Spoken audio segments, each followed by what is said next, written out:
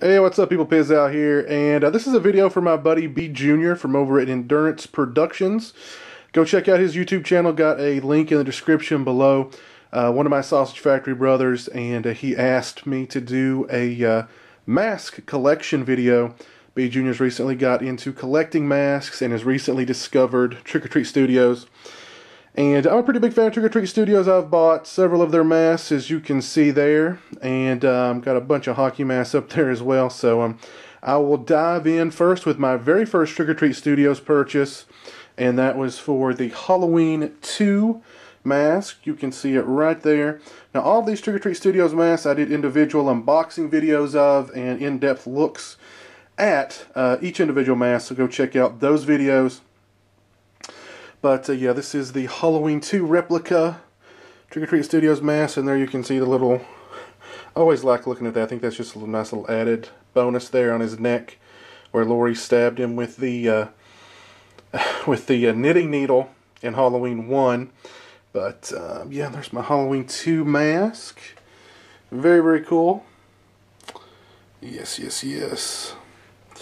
Over here is my Halloween 6 Michael Myers mask. And there's my Tiny Terrors, Jason and Freddy. A little added bonus there. But yeah, Halloween 6 Trick or Treat Studios mask. Very, very cool. Very, very cool. And over here is Dr. Tongue, Trick or Treat Studios Day of the Dead mask. And there's my little Jason hanging out there. Let me move him out of the way so you can see Dr. Tongue a little bit better. But yeah, just gruesome and gory and bloody and ghastly, and I just absolutely love it. Awesome. Awesome mask there.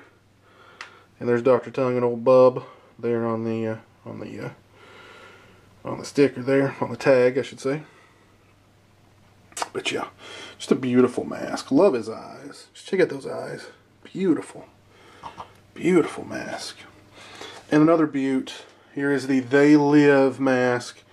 And there's Leatherface, Tiny Terrors as well. But yeah, I mean, let me move him out of the way. Yeah, isn't that cool? Gotta work on his hair, though. His hair's a little...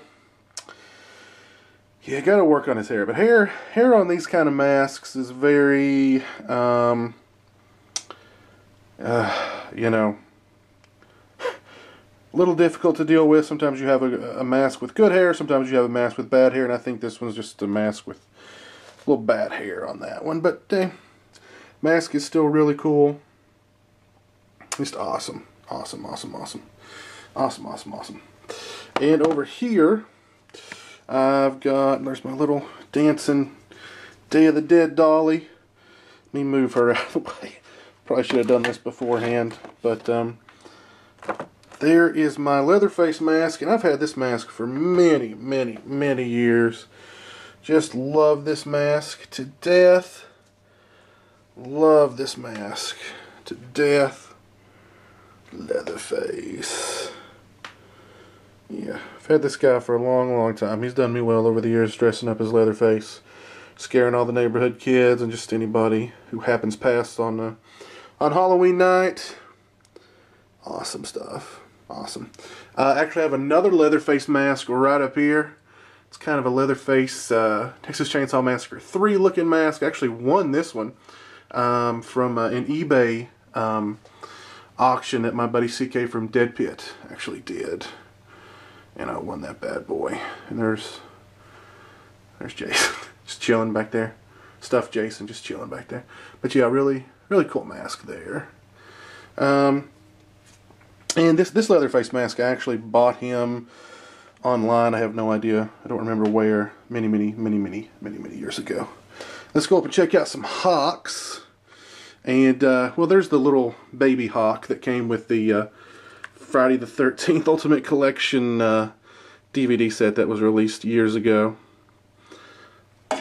Put you right there. Here's my Friday the 13th Part 5 Creepy Hawk that CK from Dead Pit made for me. Very, very cool. Love it.